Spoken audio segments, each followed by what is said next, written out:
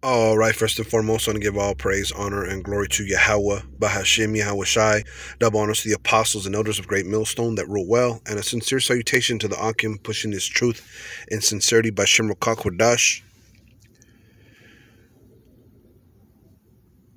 It's very much true that in the ministry, it is compared to as a race, and these scriptures were brought out at camp, and I just wanted to run them back because, brothers need to understand that, including myself, that, sometimes, you're going to have ups and you're going to have downs, sometimes you're going to be on fire and sometimes you ain't going to be on fire so much, and these things happen, man. But you got to understand that this truth is very much like a race, man. And the race is not given to the fastest, so you do got to pace yourself, you do got to run this race, as the Apostle Paul described the ministry, with patience, man. you know because this truth, seeing that we're supposed to measure the times diligently, we know that we're at the end, but we know that some prophecies have to still unfold. So with that being said, we need to understand that it's not over. We still have to serve Yahweh Bashim Shai by teaching this word. And brothers, just understand, man, that you're not the only one that is struggling. You're not the only one that is going through certain things and that you can't speak about, or you struggle to get videos up or whatever the case. But you got to do it. Because if not, then you're not going to get the reward, man. So let me start here in Ecclesiastes 9:11. I returned and saw under the sun that the race is not to the swift. Okay. And the Apostle Paul, the New Testament, he likened, serving Yahweh Shai and being in this knowledge, okay, as running a race, in the book of 1 Corinthians. But remember that the race is not to the swift. You're not going to win the race because you're the fastest. It says, nor the battle to the strong, neither yet bread to the wise, nor yet riches to men of understanding, nor yet favor to men of skill, but time and chance happeneth to them all. Okay? Time and chance, man. Okay? So, sometimes you're going to be up, and sometimes you ain't going to be up, man. And just because you're fast don't mean you're going to win. And just because you're strong don't mean that the battle is yours, and so on and so forth. But time and chance happen to them all. So, everyone has their chance. The scriptures say the Lord makes it rain on the just and on the unjust, and he blesses the good as well as even the evil. Look at Esau. He's in his rulership. So, yeah, man, that's part of the truth. But, nonetheless, you have to put your best foot forward, man. You got to run so that you may obtain. This ministry is very much like a race, and we're going to read about it. This is 1 Corinthians, and I know brothers know these scriptures, but I just wanted to run it back, man. Just a brotherly reminder, man. 1 Corinthians 9:24. Know ye not that they which run in a race run all? Right. And all of us are running, man. All of us are running. All of us brothers in the ministry, starting with the apostles and to the lowest man, so to speak, man. We're all running a race, man. All of us are trying to receive the reward of the kingdom. Okay, but one receiveth the prize. Okay, and a lot might run a race, but one is going to receive the prize, so to speak. Only a very few are going to receive the prize. So run that ye may obtain, and you have to run you know, at a certain pace. You know, you can't run too fast because a race is not given into the swift. But then again, you can't run too slow, man, because you're going to get left behind. Let's look up this word run. Strong's G 5143. Trecho. Of doctrine rapidly propagated by a metaphor taken from runners in a race to exert oneself, strive hard. You see, you know, it's metaphorically speaking of runners in a race, this ministry, you know, to get to the end, which is the kingdom of heaven, you know, to ultimately get to, you know, to the reward of the kingdom of heaven, to exert oneself, exert yourself to get to that reward. Strive hard to spend one's strength in performing or attaining something. Word occurs in Greek writings denoting to incur extreme peril, which requires the exertion of all one's effort to overcome. You see? Word occurs in Greek writings denoting to incur extreme peril, which it requires the exertion of all one's effort to overcome. You see? So when you run, man, you have to exert yourself. You have to strive hard to obtain the kingdom of heaven, man. Okay? And you're going to go through extreme perils. You're going to go through ups. You're going to go through downs. But that happens to us all, man. You know? But you have to run that you may obtain. Okay? It's going to take all your effort to overcome, man. You know? And brother, every brother knows, man, that, you know, every brother knows, man, that there's demons. You know, there's financial issues. You know, you're battling the flesh, you know.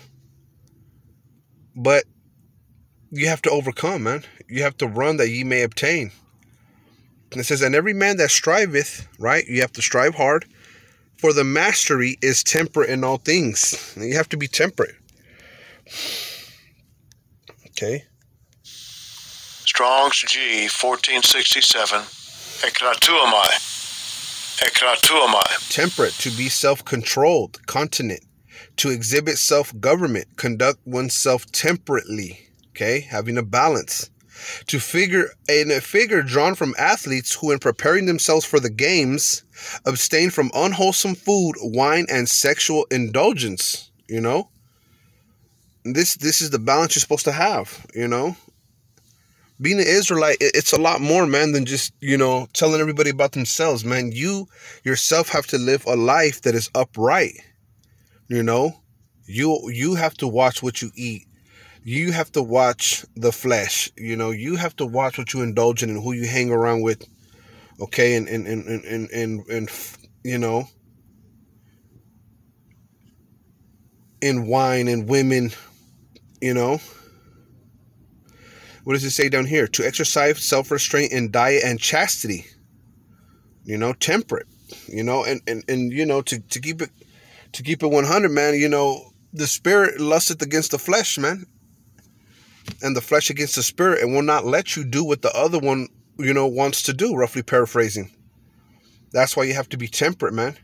Okay, that's if you're striving to be a master in the truth, man, you have to be self-controlled. You have to find your balance, man. You gotta make time for Yahweh B'Shem Yahushai, man, not just for the flesh and for the entertainment and the fun things of the world, because ultimately, you know, the cares of this world can uproot your faith, you know. It says, and every man that striveth for the mastery is temperate in all things. Now they do it to obtain a corruptible crown, but we an incorruptible. Right. And people who, you know, go to the Olympics, you know, they want to get, you know, trophies or the gold medal or whatnot. But we're trying to get an incorruptible crown. You know, we're trying to get an incorruptible reward, something that never fades. Okay. Something that is eternal. And that's what? The kingdom. You know, eternal life, spiritual bodies, you know, being with Yahweh Yahushai, you know. So, you know, every man has to take a measure of who he is and what he's about and what he's doing in this ministry, you know. You have to take a spiritual inventory, man, of what's important, you know, running to that you may obtain this race, you know, this reward, you know, or being slack, man, and letting, you know, everything pass you by. you know, letting the kingdom pass you by, you know, not being able to run to obtain it. And you got to be honest with yourself. You really do. You really got to be honest with yourself. That's why the scriptures say, know ye not yourselves, lest ye be reprobate, you know. And I speak for myself, you know, first, man, you know. The scriptures say, though, you know, but I would have you know that we are not reprobates, you know. Because sometimes you're going to look like a fool. You're going to look mad. You know, you're going to look like all odds are against you, that, you know, you don't belong in the ministry. You know, that's what it, when you read Second Corinthians 13 and 5 and going on down, it tells you that. But I'll have you know that we are not reprobates, man. An elect man, a man of the Most High, you're going to go through some things, man. That's for sure. that is a fact, man. You're going to go through some things that's going to make you look reprobatish, man. You know? But a real man of the Lord is not going to be reprobate, because he's going to understand and he's going to judge himself, you know, so that he don't be judged with the world. You know, continuing on, this is 1 Corinthians 9:26. I therefore so run, not as uncertainly, so fight I, not as one that beateth the air. You know, and then he's going into, you know, metaphorically speaking about, you know, like a boxer, you know, like a, a boxer, he don't want to beat the air. He don't want to miss punches. He wants his punches to land. You know, so you don't throw wild punches uncertainly. You know, you run with certainty where you're going, what you're doing. You know, you fight. Okay? You fight for this thing, man. It says, but I keep under my body and bring it into subjection, lest that by any means, when I have preached to others, I myself should be a castaway. You know, and you have to subject your body. You know, curb your passions, man. You know, it's not the easiest thing to do, but, you know, the election, man, the Lord has them to the point where he doesn't let them fall into any things that'll destroy them. You know, that's the beautiful part, that we have help. And you got to tap into that help, man. Always praying, you know, always keeping it more spiritual. And that's why you have to be temperate. Okay, because the Heavenly Father sees when a man, you know, makes time for him and has that balance, you know, and always comes to him and prays and fasts and reads and does what he has to do. You know, you have to always, you know, you have to catch yourself, man, before, you know, when you're going too far left, or, you know what I mean, too far right, being over righteous. You got to be a perfect balance, man. You know, this is, but I keep under my body and bring it into subjection, lest that by any means, when I have preached to others, I myself should be a castaway. Okay, so you have to keep your body in subjection, man. Let's look up this word subjection real quick. You know, and pray first and foremost that you know you're doing, okay, what the Heavenly Father wants you to do. You know. Strong's G 1396. Delago Gale. To lead away into slavery, claim as one slave, to make a slave, and to treat as a slave with severity, subject to stern and rigid discipline, right? You have to discipline yourself. Subject yourself, you know, into a regimen of you know, watching what you do, man. You know. Let's get this. This is Philippians 2:16. Holding forth the word of life, that I may rejoice in the day of Hamashiach, that I have not run in vain, neither labored in vain. You see? Yeah, you're holding the word of life. You know, this word teaches you what to do in life. You know, so for the most part, you know, a man's going to get out of them temptations, them snares, and them pitfalls, man. You know, and it happens to us all, man. You know? So, you know, run that ye may obtain.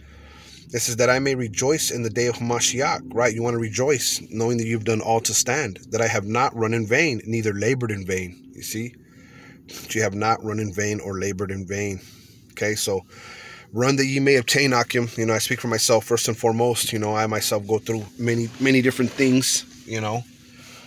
But, you know, you have to keep it real with Yahweh Bashim Yashai and come to him and tell him, I need help in certain areas, admit your wrongs, have integrity, man. Integrity, honesty, humility, they'll take you a long way in this knowledge, man, especially towards the Lord, because the Lord sees what we're doing. The Lord sees what we're doing when we're not around brothers, man. Okay, so run that ye may obtain, Akim, Lord willing. This was edifying, and it was just a reminder, man, that we all go through these things, man. But pick yourself up, and continue on while you still have this truth. Again, I hope this was edifying. Shalom, brothers. Shalom.